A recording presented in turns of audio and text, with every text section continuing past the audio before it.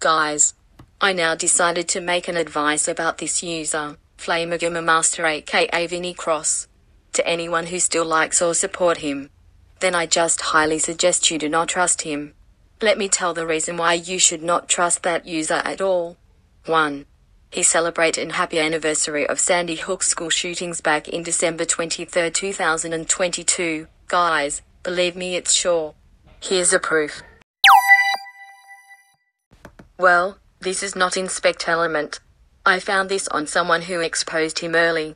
2. He shared CP in his community. Here's the proof, not gonna lie. Yeah. This proves he is a pedophile. He exposed that user but not censored it. 3. He doxed 2 innocent people. 4. He's sending death threats on someone Discord.